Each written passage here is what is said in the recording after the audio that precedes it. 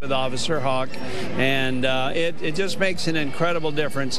Not just that gift you give out, but this is one of the few times a man or woman in uniform can feel good about their job and making a difference. So it started in your garage, and now we're in a warehouse, and you said that even still we need more toys. This isn't enough.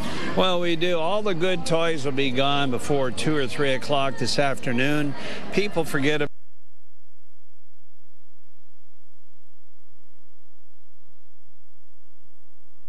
work on some Barbies, and then we're going to move down to some Ninja Turtles and some Legos. Okay, so you're going to help pick out the gifts, is that right? Yes, actually, that's what I'm going to do. So we're going to go down over here a little bit further. Don't want to run into anybody as we're doing this. So. Pretty crowded. Okay, so Officer Dew, you're the one that selected this family, is that right? That's right. Okay, so tell us a little bit about how you met the family.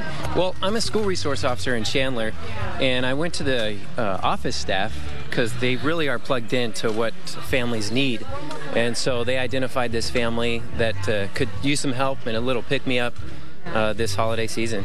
Well, so nice of you. So, okay, we got a Barbie and mermaid picked out. It's a little mermaid. What do you think about that? I think that'll work. And I found something else that I